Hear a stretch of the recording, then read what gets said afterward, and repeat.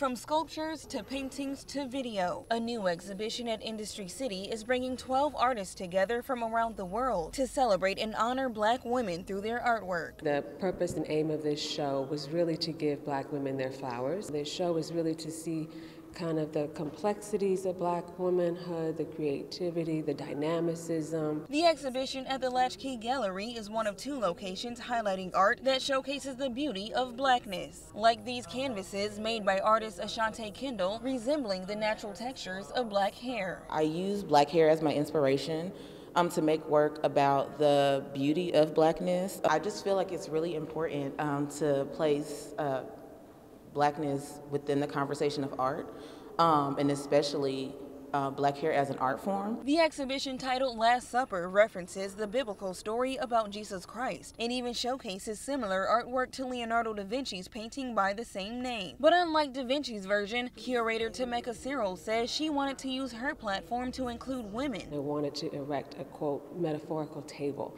where they would be welcomed at the table, they could find solace, celebration, and fellowship together. Cyril says she was inspired to do the show after last year's Black Lives Matter protests in the Say Her Name movement, hoping to celebrate Black women while they're still here. I didn't want us to think about Black women in a posthumously way, rather I wanted us to think about Black women in the present. Give them their flowers now versus the Say Her Name scenario. In Sunset Park, Johnny Caldwell, News 12.